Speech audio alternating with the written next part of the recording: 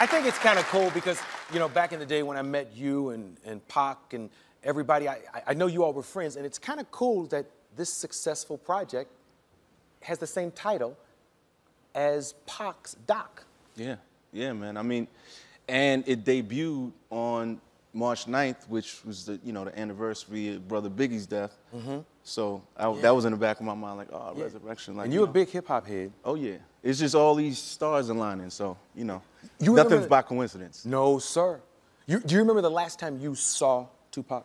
The last time I saw Tupac, another irony, was the night that he got shot. Oh, so you all were in Vegas? Yeah, I saw him like an hour before that happened. So that was crazy. Wow. You know, woke up the next morning like, oh, he gonna be all right. You know, Yeah, because we'd been through that before. Yeah, but you know, rest in peace to the brother. Yes, Pac. Yeah.